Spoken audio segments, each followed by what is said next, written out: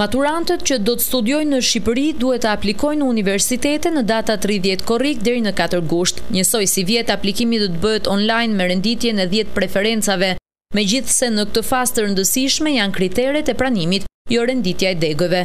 Ata duhet të bëjnë një përllogaritje që është 50% për notën mesatare të 3 viteve të shkollës së mesme, plus mesataren e notave të provimeve të maturës shtetërore.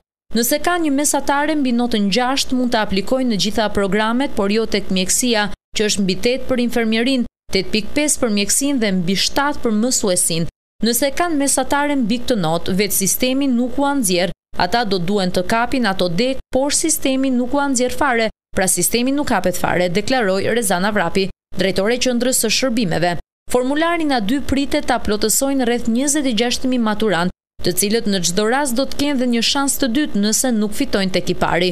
Për maturantët që duan të guxojnë sërish për të arritur degën e preferuar, ekziston e drejta e riaplikimit.